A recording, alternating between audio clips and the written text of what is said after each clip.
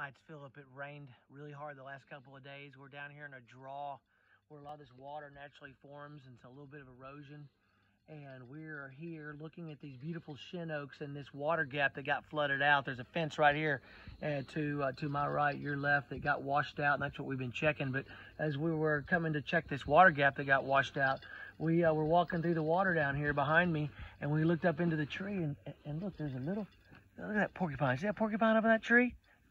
He's actually a really good looking, perfect, healthy looking porcupine. And he was probably in that shin oak, and we found these nuts that open up really uniquely, and there's 3 of them inside like that. Usually 3, there's 2 there.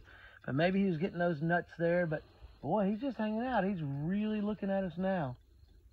So anyway, he's gonna stay in that tree.